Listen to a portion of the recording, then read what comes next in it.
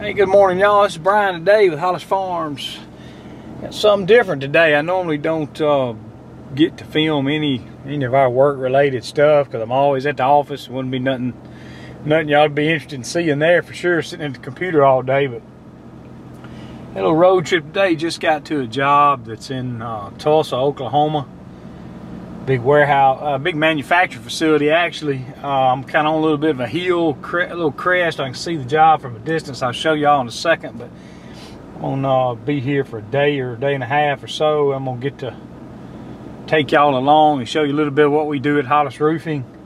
This is a big single ply roof. I think it's just under 600,000 square feet, so you get to see a big roof. Pretty interesting roof system. A couple of things we're doing. Kind of a hybrid system. I'll explain more about that. You'll see some of the equipment we use. But I'll show y'all this roof, and I'm gonna go down here to the job site and check in, and in a little while we'll be on top. Y'all can see this big building right here, long building right here. That's the building we're on.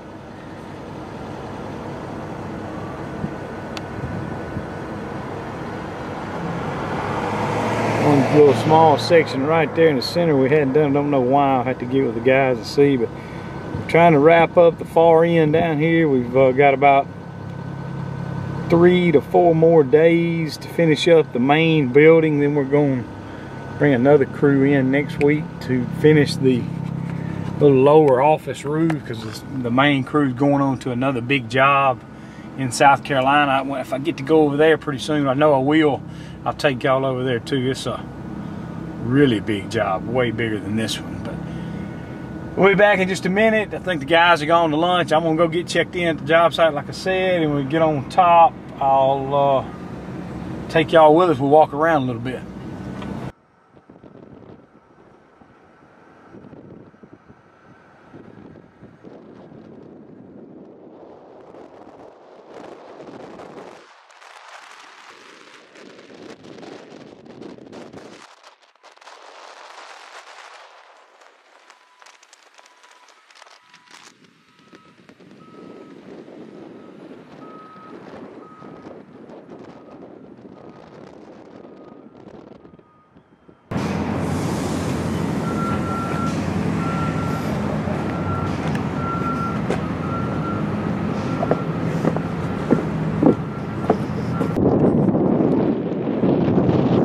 Y'all, it's real windy up here, so bear with me if you can't hear me good.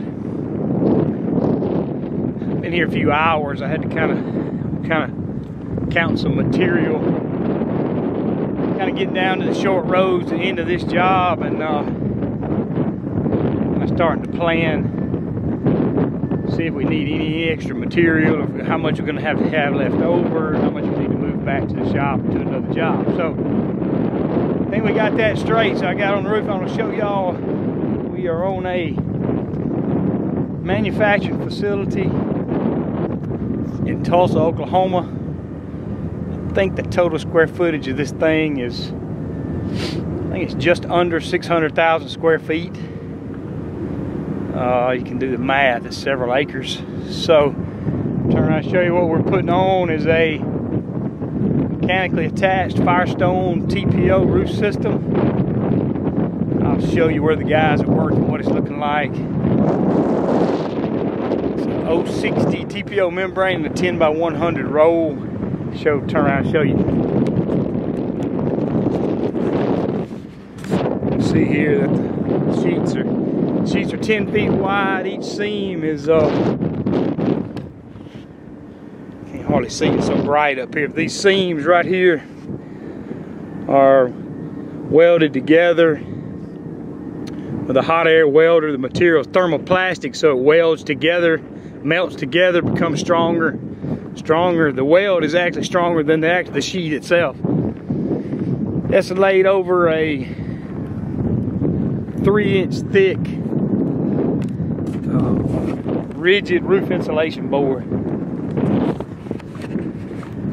Long way over there. You can see, I'll try to zoom in. The guys are so bright out here I can't see the viewfinder, but see the guys over there working on the far end.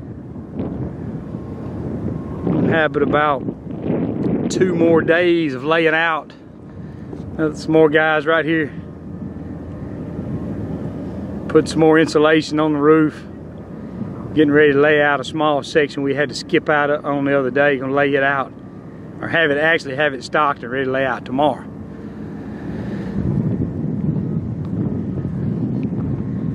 This roof's so white and reflective, it's hard to video up here, but we'll go over here and kind of show you where some of the insulation is laid out, how we fasten it down. We use a metal plate with a heavy-duty fastener that screws down through the metal deck. That attaches the insulation. Then you roll out the TPO roll, and you have a row of fasteners on the edge. Screw them down through the metal deck. And then your next roll laps over that row of fasteners so none of the fasteners are exposed. I've also got some other stuff going on this roof, the perimeter enhancement, because of the wind in this area. Had to beef up the enhancement around the edges, and we're doing a couple different ways to do that. We're using induction welding technology to do that, where they actually installed a different kind of metal plate in a particular pattern on the perimeter. And then we use an induction welder that somehow or another, I don't know the exact terminology, something about the induction welding is a magnetic wave that heats the plate. It has a coating on it that bonds it to the bottom of the roof membrane without making any penetration. So it's a induction weld. We call it Rhino Bond. All the manufacturers have a different name. This particular manufacturer calls it InvisiWeld. It's cool technology though. It's a good way to attach a membrane without screwing a hole through it and then having to cover that with another piece of membrane. I think it's just a whole lot better design. We'll walk over here and show y'all a little bit about that. All right, before y'all show y'all what they're putting down, I'll show you what the metal deck looks like. It's a 22 gauge, I think type B corrugated metal deck here. So this is our insulation in these bundles. This job called for a particular R value with 3-inch ISO. So we're putting it down in a single layer. Go over here, I'll show you how they're fastening the board down to the deck. See right here, the rolls are run perpendicular to the decking, so you get attachment, correct attachment. You'll see they're using a silver plate. It's just a light gauge steel plate that attaches the ISO to the metal deck. And you'll see the gold plates have a coating on them that are actually attached with the induction welding. We'll catch up with them doing some of that too.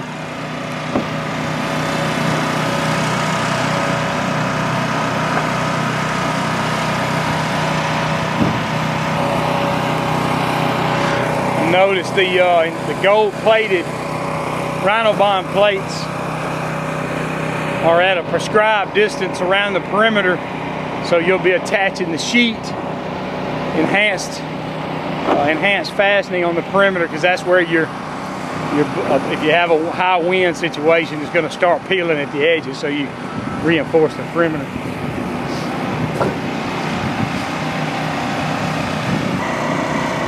You see the rows of plates here, right here in the seam. That's what holds each row of membrane down. And you'll see him rolling that roll out over it. And then it'll be hot air welded to make a seam right there.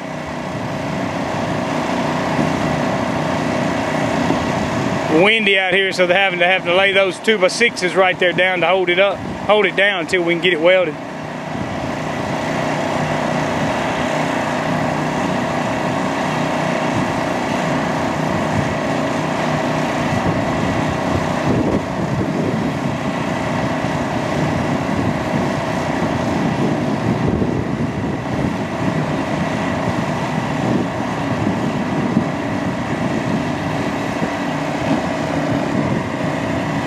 You'll see right behind him the guy running this hot air welder, welding the seams as fast as he can behind him so the wind doesn't get under it.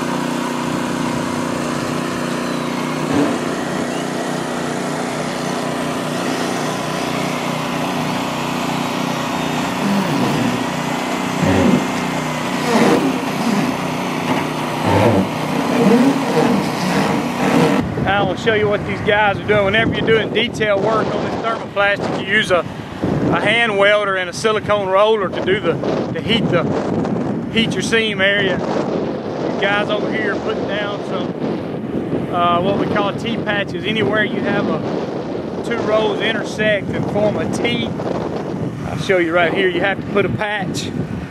Is this a spot that would possibly leak? See that patch right there? I can't hardly see it. See where we have these rows intersect right here, forms a T. I'll show you how they do that with their hand welder. I'll show y'all right quick how these guys flash these roof penetrations. This is a roof curve. It's going to have a piece of probably air conditioning equipment or something on it, not sure what, but you'll see how they wrap it. They cut the membrane to fit this curve, then they use a bonding adhesive to glue it to the metal or wood surface.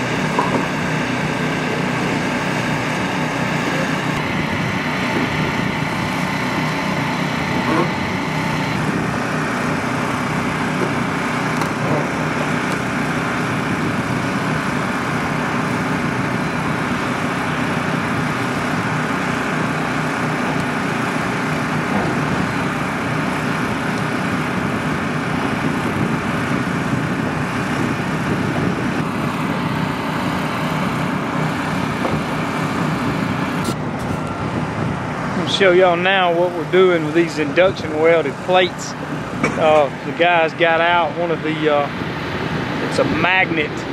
What you do after you use the induction welder, and I'll show y'all that after it beeps and the weld is done, we've got a magnetic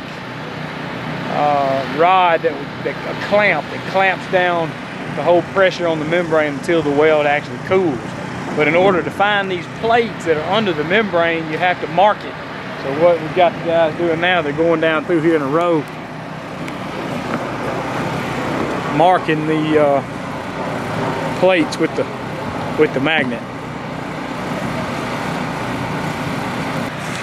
What that does right there, so when the guy comes along running the induction welder, he won't have to find the plate. He'll see those marks, those scuff marks, and he'll set his welder on there, push a button, and then it'll beep when the weld is complete. Then he'll set that same magnet. He'll have a line of those magnets set up behind him. He'll be rotating those as the weld's cool. And we'll show that. They'll have to get the welder going here shortly. I'll show you how that's a pretty neat stuff for roofing technology.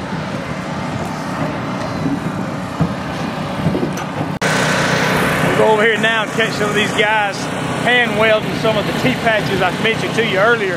They moved over to another seam. They'll just go down through there. Everywhere there's a joint where two seams, two sheets intersect, you have to put that patch there kind of as just a secondary weld to make sure we don't get a leak at that location.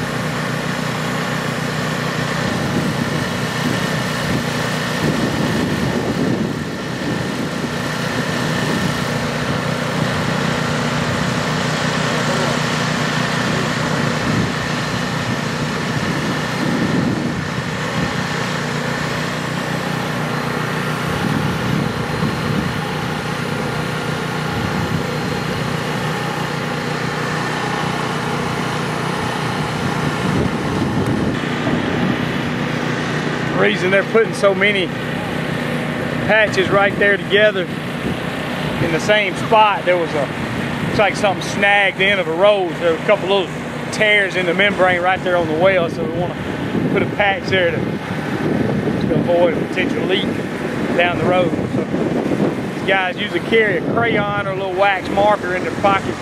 Anybody sees any little problem with a seam or anything, mark it, so when these guys are going around, they'll know that something needs to be addressed.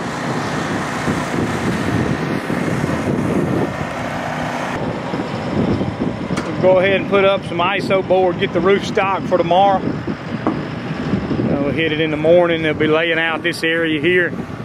We'll get all of this area laid out and probably a little more on the other side tomorrow too.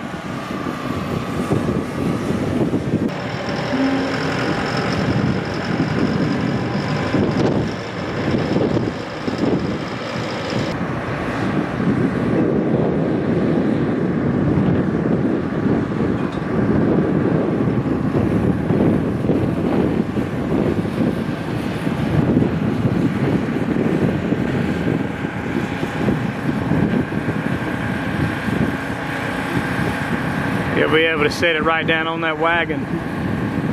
Nobody ever had to touch it or be in the way of it or fall off there and hit somebody.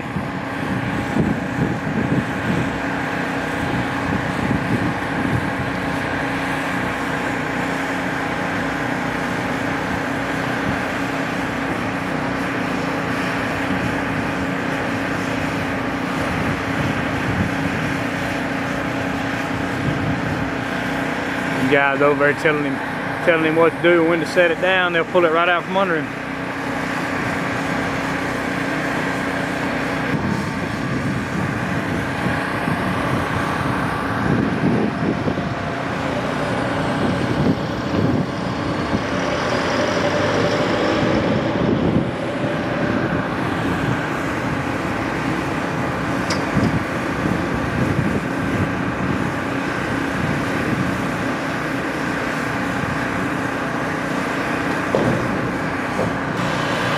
Now we can watch him using, this is the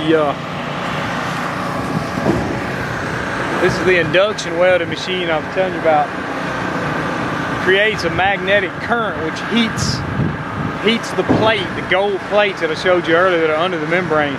They have a coating on them and it heats that plate and that bonds to the underside of the membrane.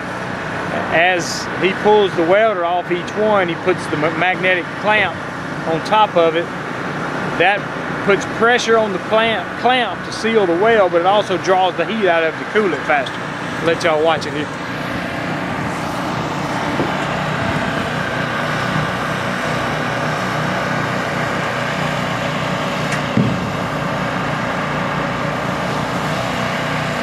They'll wipe that magnet off each time to make sure there's not any little grit or anything on there that might punch a hole in the membrane as he as you use 5 magnets there, you know that by the time you grab the first one, the one back here, it's already cool, so he just keeps rotating them. That allows us to have some extra fastening of the membrane without penetrating a screw through it.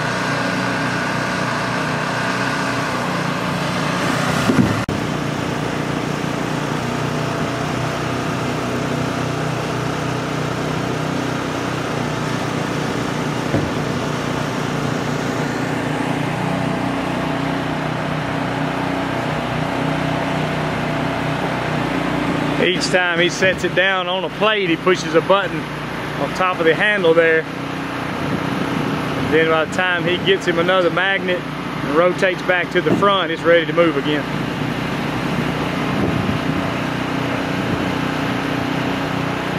All right, y'all, that's gonna wrap us up for the day. It's about, I don't know what time it is, it's about 6 o'clock.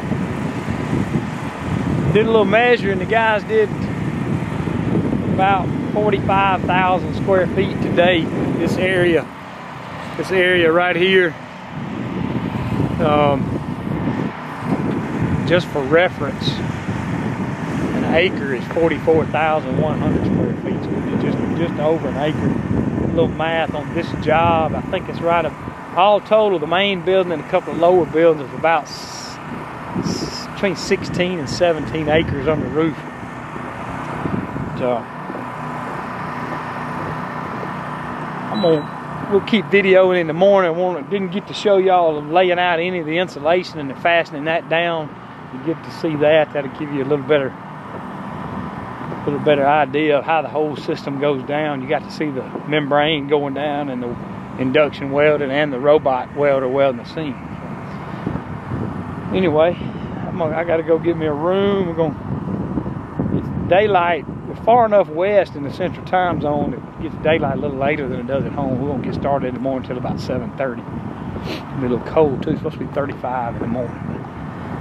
Anyway, headed on down. I'll show you right here. This is finished product of one of the rooftop, where a rooftop air conditioning unit will be. So we've got a curb there where it'll sit on top of that curb right there. We got it covered just for fall protection right now. Then we got a TPO weldable walk pad right there. It's got a treaded surface on there so it's not slippery. And you saw the guys over there wrapping those other little equipment stands. That's what this ended up going to be, some kind of rooftop equipment here, some kind of condenser or something. I don't know what it'll be, but we'll be back in the morning, look at the insulation layout, and we'll wrap it up. So we'll be back in the morning a little after sunrise.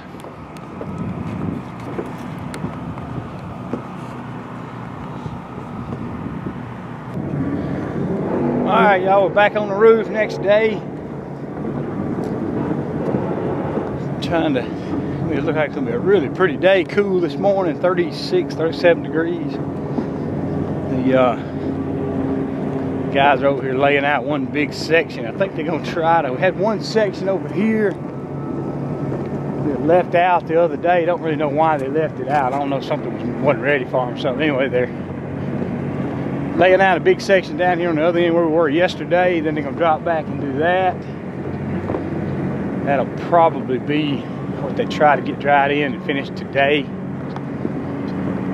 Today's Thursday. And tomorrow they'll have this section down here to lay out, get it in the dry. Then they have to work on the walls on this end and some other detail work. Still hadn't finished on the other end because we were waiting on the painter to do some work on some expansion joints. So show y'all here in a minute how they lay this board out, screw it down. That'll kind of give you a full view of how this system goes down.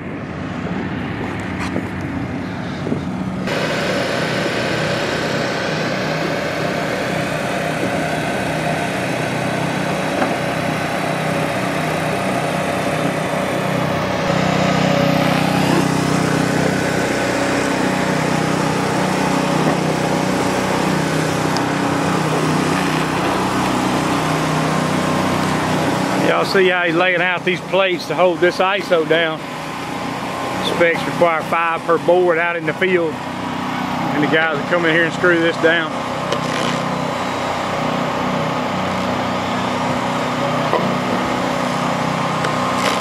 Already right behind them rolling out membrane. No wind today, so don't have to worry about weighting it down.